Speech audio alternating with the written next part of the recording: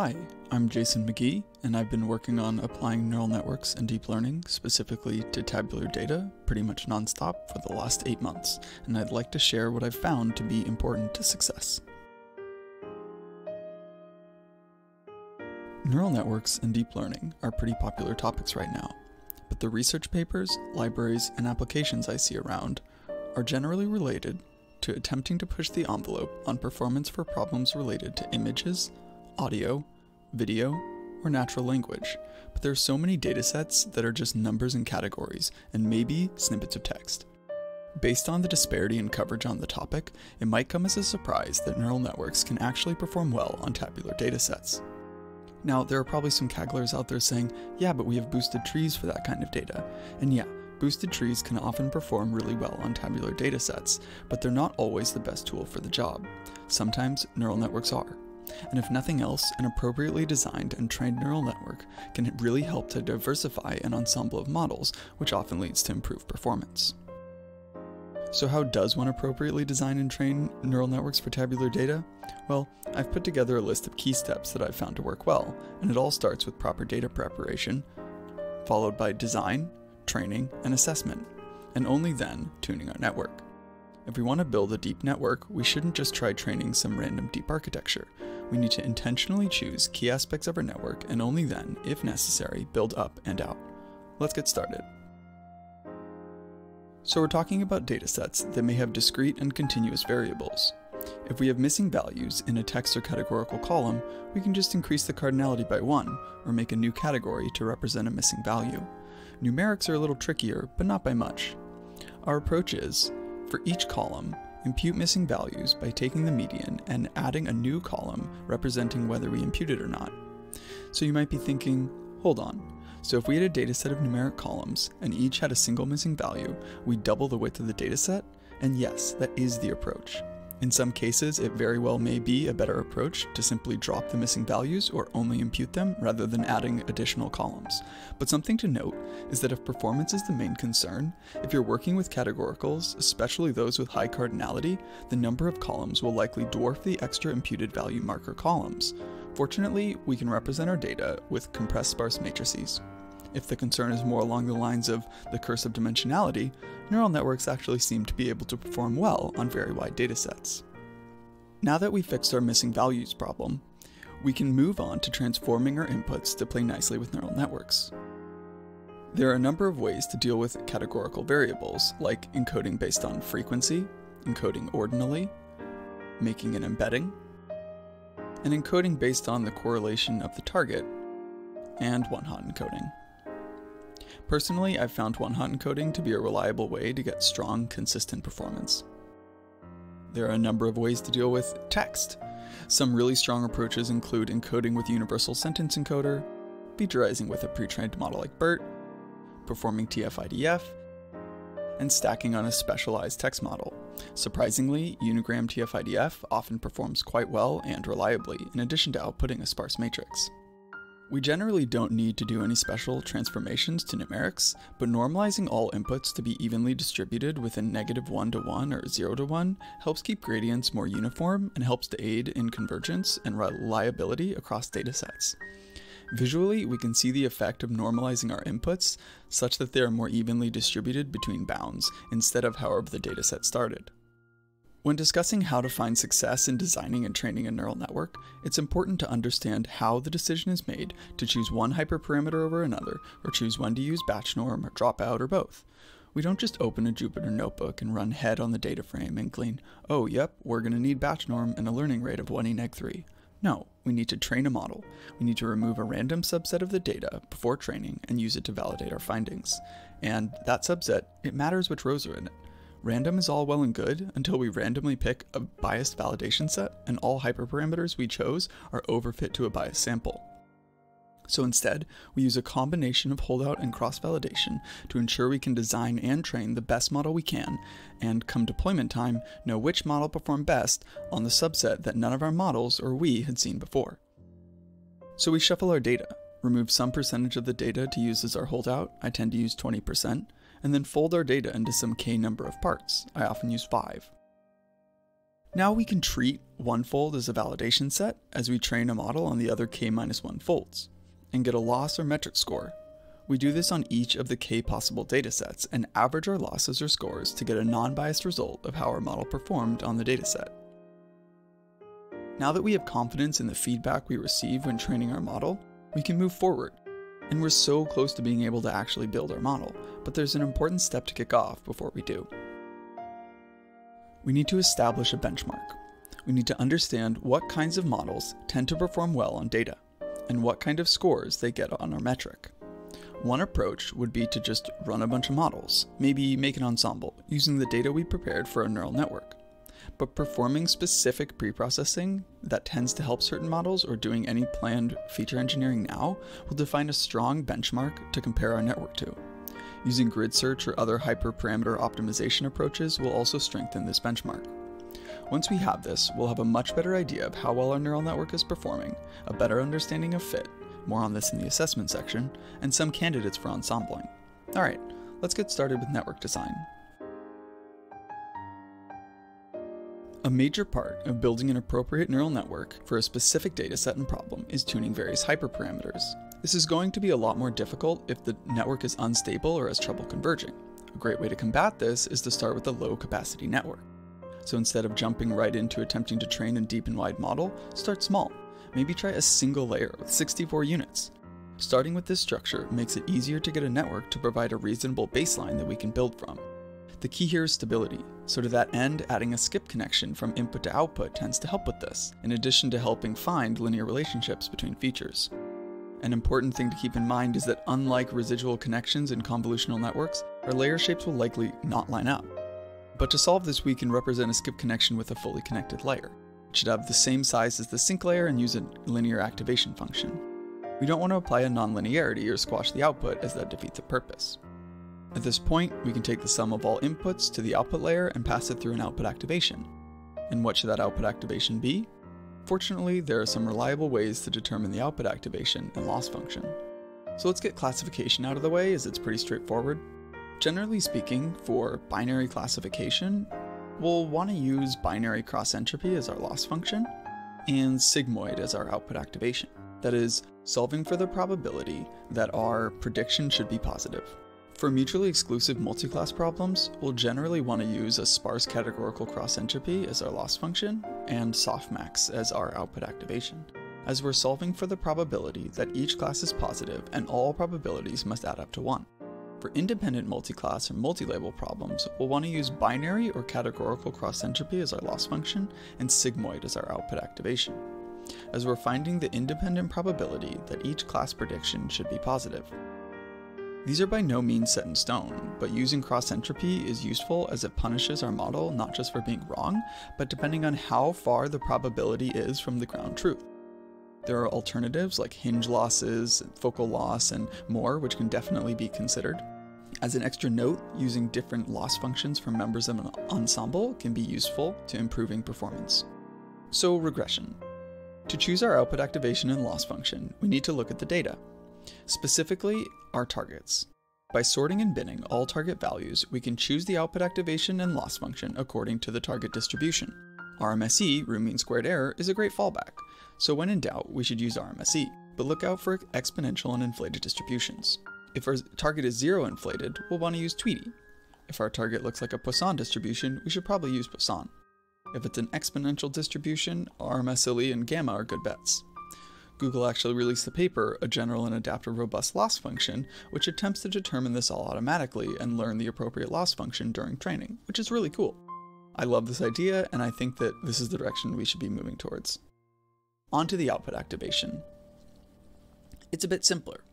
If it's an exponential distribution, or we have targets of different orders of magnitude, we should use an exponential output activation. Otherwise, use a linear activation. The main idea here is to encourage convergence by mitigating disappearing or exploding gradients, and just generally keeping gradients more uniform in magnitude. Similar motivation as to why we normalized all of our inputs. Alright, so we have our output activation and loss function. What about our hidden activation? We have a number of choices. Sigmoid, soft plus, tanch, swish, mish. There are so many.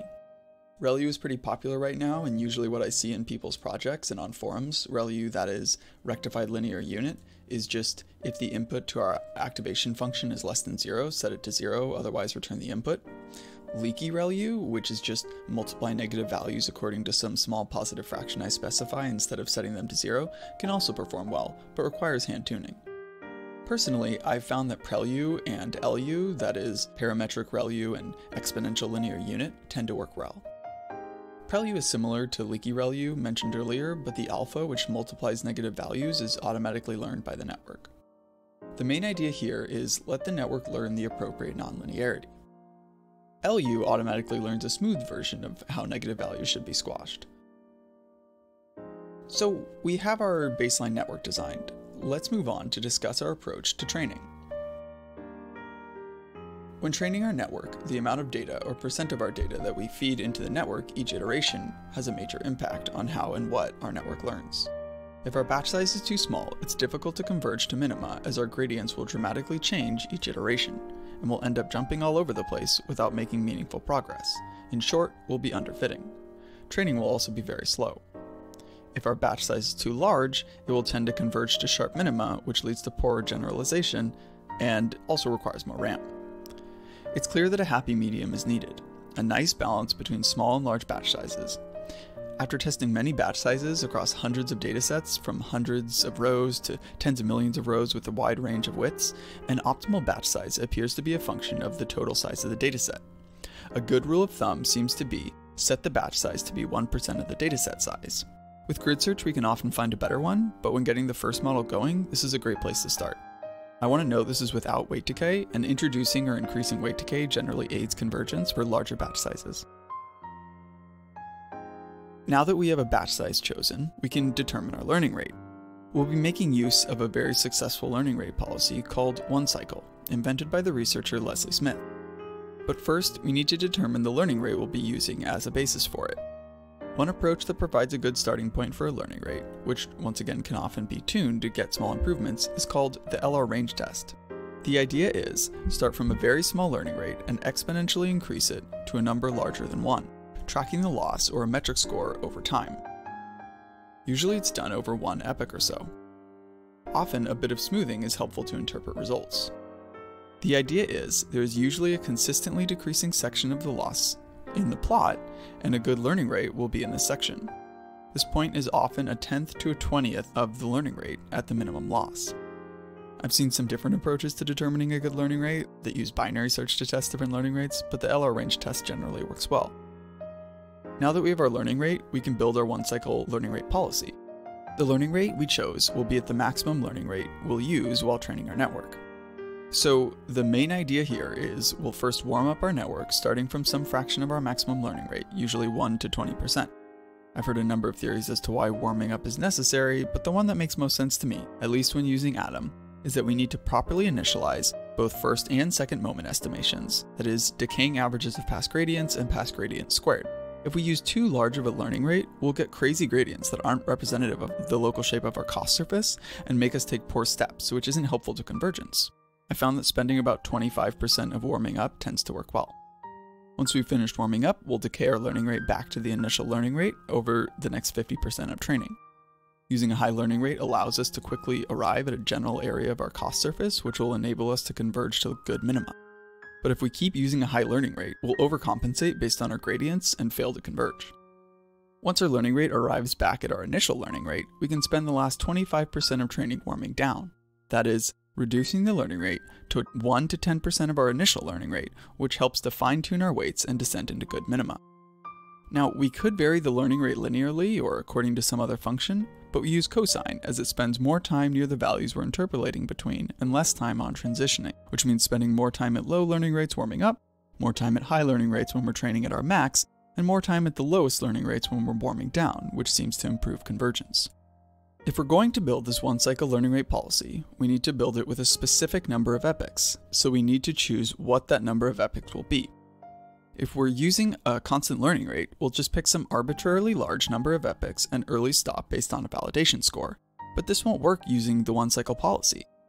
When we're choosing how many epochs to fit our one-cycle policy to, we want to pick enough epochs so it doesn't underfit, but not so many that we overfit. To start with only a few epochs, and then assess our performance, and should we deem it necessary, make use of a strategy such as binary search to find a better number of epochs. If we start with 4, and then try 8 and it does better, try 16 and it does worse, so we try 12, etc. So we've mentioned tuning and assessment a few times now. Let's talk about how we'll approach assessing our model's performance. Earlier, we examined our bin target distribution to determine which loss function and output activation our network would be using. Assuming we're working on a regression problem, it turns out another great application for this is to periodically generate and bin predictions on our training data and our validation data, and track them over the course of training. If we compare these bin predictions to our bin targets, we can get a sense of how well we're capturing the distribution, which is a lot more information than an RMSE score, and complements it nicely. Looking at the distribution of our bin targets over time can help to provide us with insights like how quickly aspects of the distribution were captured, and if any were forgotten. But we should also track our metric or loss over time for both the training and validation data. We can look at the disparity between the training and validation loss, often referred to as generalization error, which helps to instruct us on how well our model will generalize to out-of-sample data. Not only will we have this information for each cross-validation fold, but we can keep and compare this information whenever we're tuning a hyperparameter, changing how we're preprocessing data, or doing feature engineering or selection. We generate a lot of data during training, so let's leverage it to inform ourselves as deeply as possible and take intuitive steps to improve our network. If we're working with classification data, we can use bin predictions in the form of probabilities and confusion matrices, which we can track over time and between our training and cross-validation folds. This has the added benefit of understanding which classes tend to be confused with one another for the training data folds and each cross-validation fold. The bin probabilities help to explain the model's confidence in class-specific predictions.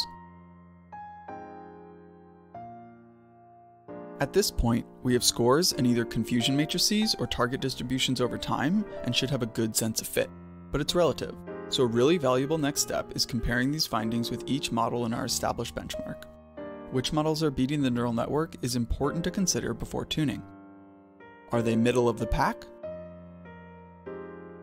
Worse than linear models? Worse than tree-based models? Worse than XGBoost? Topping the benchmark other than ensembles? Including ensembles? If we get a sense of which models are performing better than our network, it can help to inform what steps we should take. If linear models are beating our network, something is likely seriously wrong. With our skip connection, we should be able to recognize linear relationships.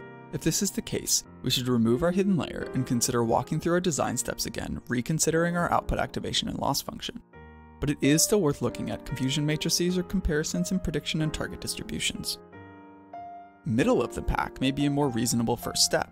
We can probably proceed to tuning. Performing worse than trees specifically may be an indicative of a discontinuity like artificial clipping in the data or multimodal or overlapping distributions. These are things a bit more difficult to deal with for neural networks, but there are definitely things we can do. One option is stacking with a tree model, which means we'll incorporate the predictions of a tree-based model into the input feature set of our network. A second option is manually setting boundaries, probably by observing splits of a tree-based model and training a separate neural network for each split. A third is training one network, freezing it, running predictions on all data and removing the samples it performed best on from the training data, then repeating this until we fit the data the best we can. Finally, training an ensemble model on the original dataset, which takes the output of each frozen network. This might be a tree-based model or a neural network. Intentionally overfitting these subnetworks can often improve performance. The main takeaway here is, consider how other types of models perform on your problem and incorporate what they do well. A single model or model type isn't always the best option. Even if our model tops the benchmark, we can likely still improve it with tuning. So at this point, I've talked about neural network this and neural network that, but not deep learning. Fortunately, some simple first steps in tuning can be related to architecture and increasing the capacity of the network. What happens when we widen the network? Something like 1024 units. What happens when we increase the depth? Maybe 2 or 3 layers at 64 units? When we make it simple, 8 units, from here we can generally form a strong idea of the direction we should be heading. It's important that we rerun the LR range test whenever we change the architecture, batch size, or other hyperparameters, as higher capacity networks can often have more chaotic loss surfaces, which might explain why using smaller learning rates tend to help. If our capacity is larger, we often need to run more iterations, so either epochs or a smaller batch size, but smaller batch size means more regularization, which can limit convergence if used in excess. For classification, and especially deeper networks, depending on the problem, introducing batch norm can be a technique which may dramatically improve performance. For regression, especially just before output, batch norm seems to mess with predictions and can be detrimental to performance, so use caution. For a more formulaic approach to tuning, if our generalization error, that is, difference between training and validation loss or metric score, is low, we may be underfitting. Conversely, if our generalization error is high, we may be overfitting. If we're overfitting, we likely want to start with regularizing. This generally should be in the form of increasing learning rate, decreasing batch size, introducing weight decay, running fewer epochs, reducing network capacity, or introducing dropout. If we're underfitting, we likely want to either increase the complexity of our network, reduce regularization, or just run our network for more iterations.